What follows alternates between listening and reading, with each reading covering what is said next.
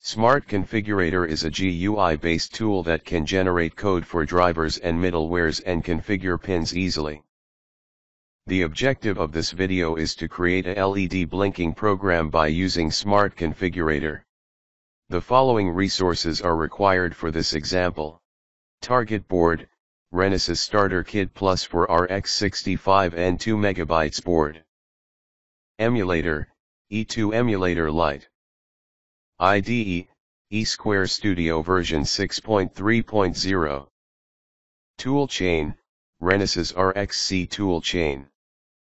Connect RX65N board to E2 Lite emulator and connect the E2 Lite emulator to PC. In this example, LED2 will be configured to blink every 5000 count, around 80 milliseconds. This is the schematic diagram of RX65N board. We can see that port G, PG6, is connected to LED2. Port G and CMT0 will be configured to blink the LED in this example. This video is divided into 4 parts as shown.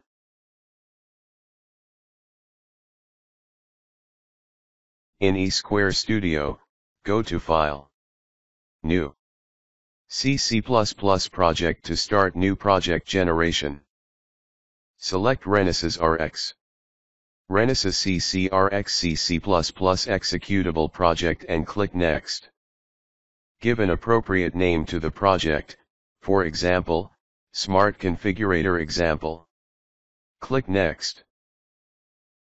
Select target device as R5F565NEDXFC. Select emulator as E2 Lite, RX. Keep other settings as default and click Next.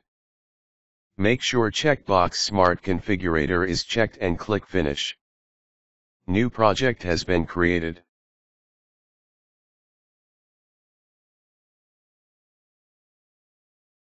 Firstly, we will add the component.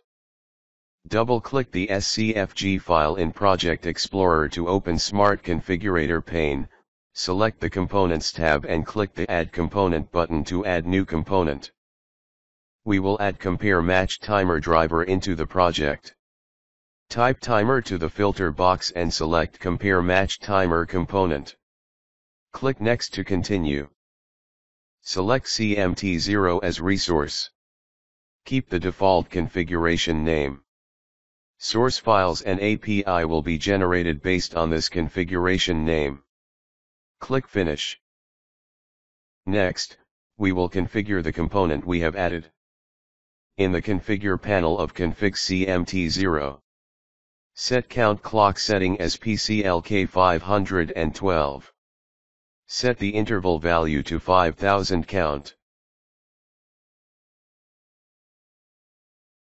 Ensure the checkbox of Enable Compare Match Interrupt, CMI0, is ticked. Following the same steps, next, we will add port driver into the project. Click the Add Component button to add new component.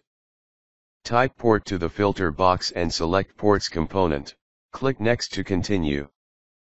Keep the default configuration name and click Finish.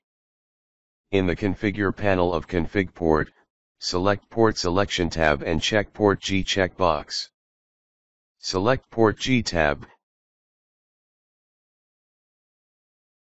At PG6 section, select Out and check Output 1 checkbox to set LED2 to off status initially. At Pins tab, click the Show by Hardware Resource or Software Components button to switch to Software Components view. Click Config Port and type PG in the pin function filter. Ensure PG6 pin is enabled. Click the Generate Code button to generate code and check for the message, Code generation is successful at console. Files are generated into SRC, SMC Gen folder of the project.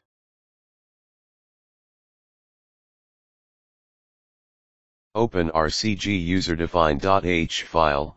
In the part between the beginning and the end of the comment, add LED2 port setting. Open config CMT0 user.c.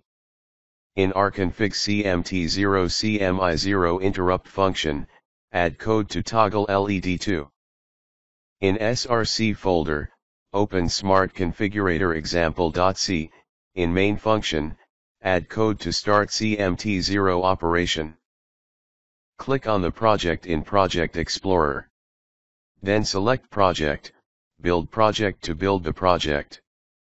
Check the message in console window to make sure project is built successfully.